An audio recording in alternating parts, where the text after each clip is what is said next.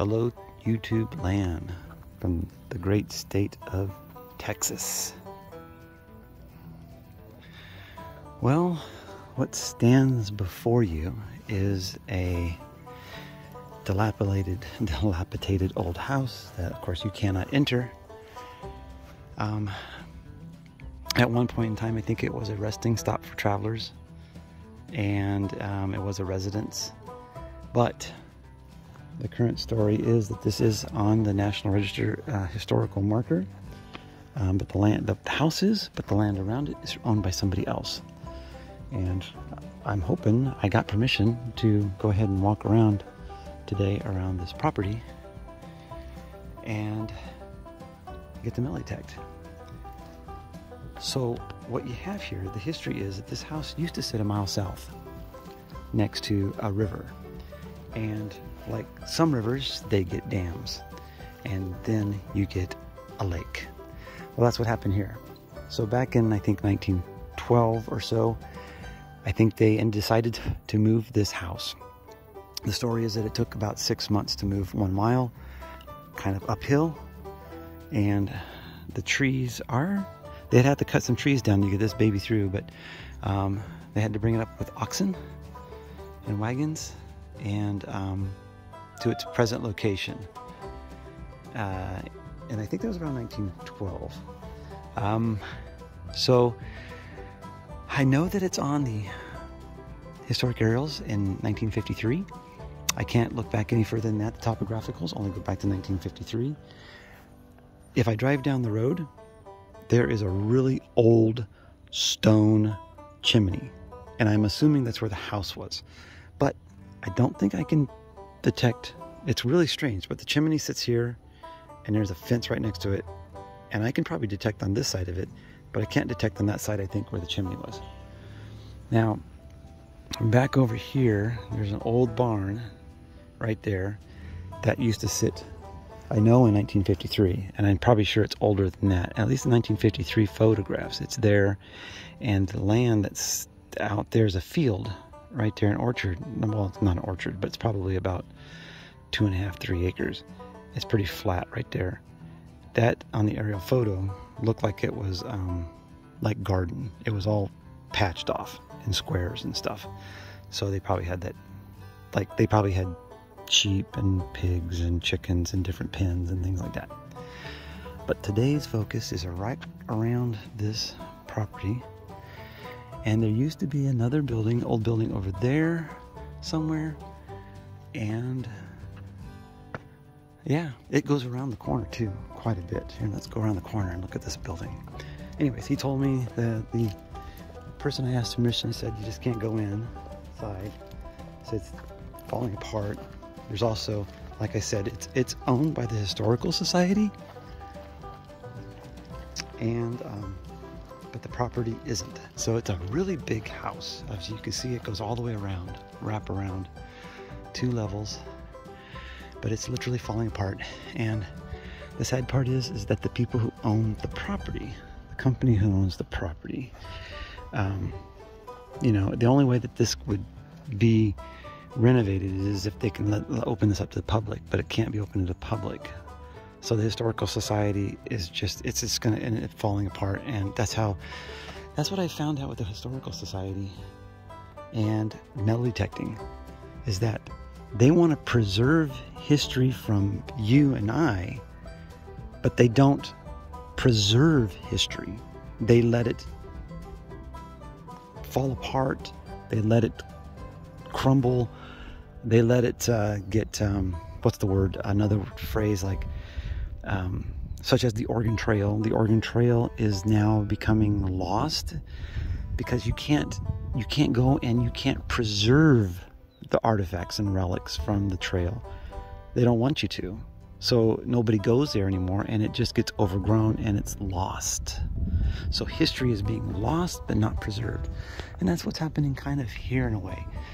If there was an agreement or something, I mean, the way that this could be renovated and reused. It's a beautiful old house, massive old house. But shall I say, let's get to detecting and see what we can find. I mean, if anything, I'm hoping that this house was here in 1912. I'm gonna guess that probably not gonna find too much, but I do see walkway out the front. I got walkway here. I got a walkway going over here to a big giant concrete pad. I got a concrete pad here. I didn't look back in the aerials too much, but I'm assuming that was probably a garage, another barn. And I just want to find where the potential laundry line used to be. So that's kind of one of the things with a house like this. Where was the laundry line? And what can I find underneath that laundry line? All right, let's get detective. All right, well, fortunately, the ground here is pretty soft, but the negative part about that is I can't really keep a good plug. And so what I'm gonna do is I'm gonna dig my plug with my targets, and I'll explain to you a little bit. These are just gonna go quick, so I wanna get some time here, but the sun's going down, and I'm gonna be able to come back to this in the next couple of days. But anyways, I got like a mid-60s, 64, bouncing to 75, and my target trace on my screen was really going like this in a big bar. So probably a big piece of iron, but let's dig it. I'll show you what it is. Well, nail, and the killer of them all, a bent nail. So 3 pieces of iron, and I think that was all out of my hole. They all came out at different depths.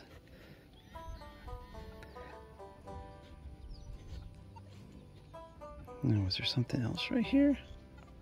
I think that was it. I mean, I did have a little, oh, look at that. I said I had a tone in there. Look at that. A penny.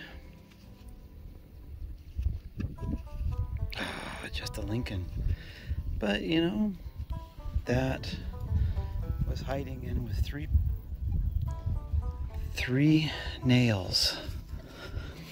And I'm not sure exactly. The tone, the depth that I was thinking I was digging was probably going to be about 5 inches. But stinking Lincoln, around 3 pennies. That's not bad. I haven't dug in a while, so my ear training on the Manicore is I have to kind of start over a little bit. But away we go. Keep going.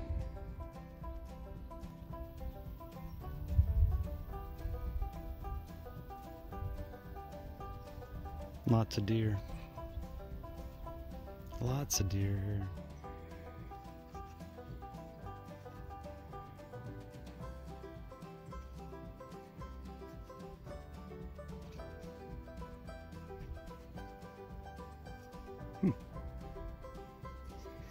For all I know, it's an oil dipstick or a little knob or something for who knows what.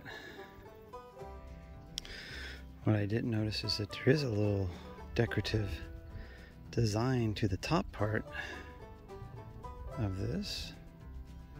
A little bit of a pattern in there.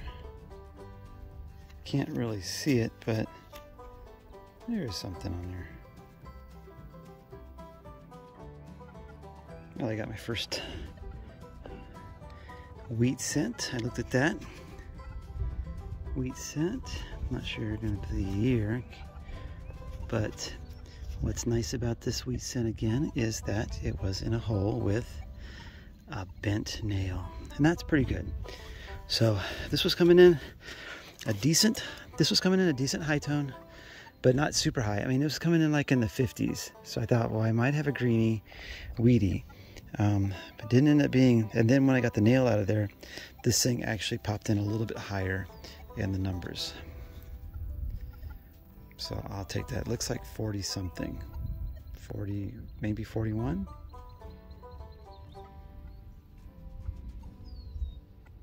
Or 40 something. 47, 41. And I'll take it. All right. I'm unfamiliar with the bugs in this area.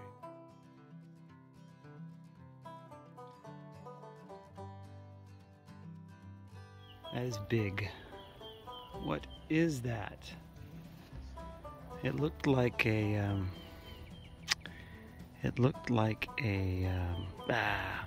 cicada killer that they had over back east. But yeah, I see him flying around over there. Boom, and he just landed again. But he had orange, this one had orange wings, but he had the body of a wasp. What is that? Texas, southern Texas. What is that? See what we got. See what we got. This is one direction bouncing in the 70s. Other direction, getting the 80s, 90s. It's only giving me 4 bars. It sounds faint, small, because if it was 4 bars, I think that it would be, you know, maybe a little bit louder, but it's faint. So it might be a very small target. Let's see what it is. It sounds nice though. I like the sound. It's very clear.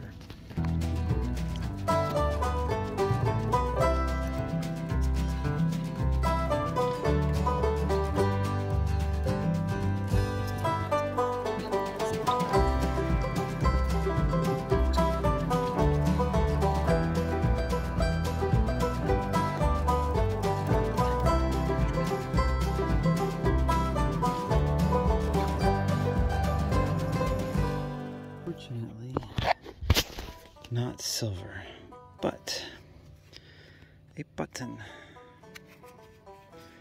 It's a good old-fashioned button.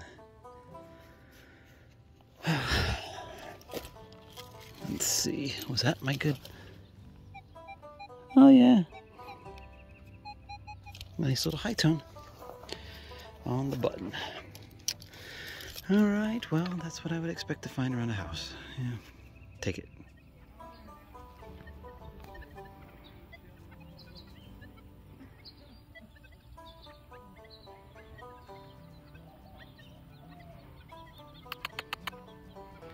So cute, it's a baby.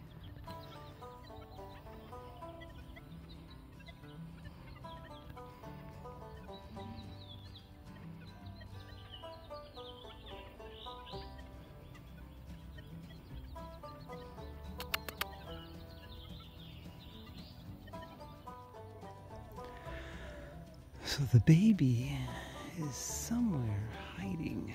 Interesting. It was just running around with all the others.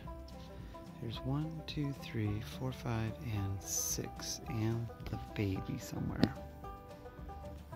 It's interesting. I don't know where the baby's hiding. I think the baby's hiding right over here.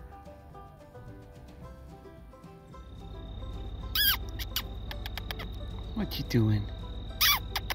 Like I said, they're everywhere. They're so used to us. People. I know, no, I ain't got no food for you. No food for you. Alright, day 2.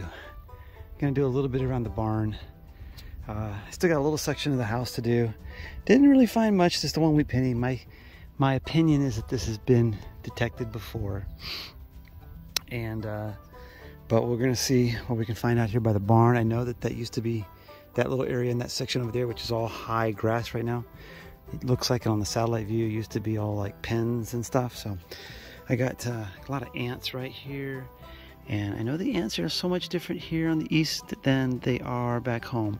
These suckers probably bite and sting, but I'm gonna reach in there and grab something round.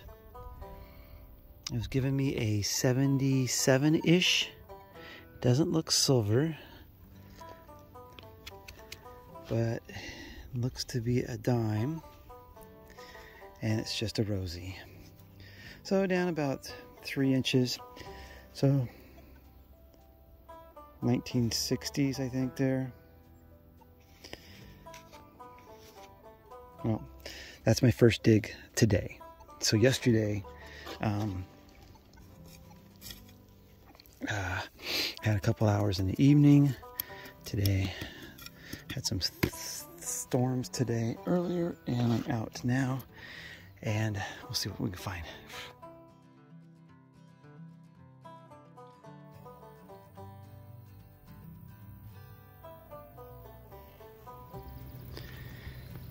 Well, the problem with this area right there is two old horseshoe pits.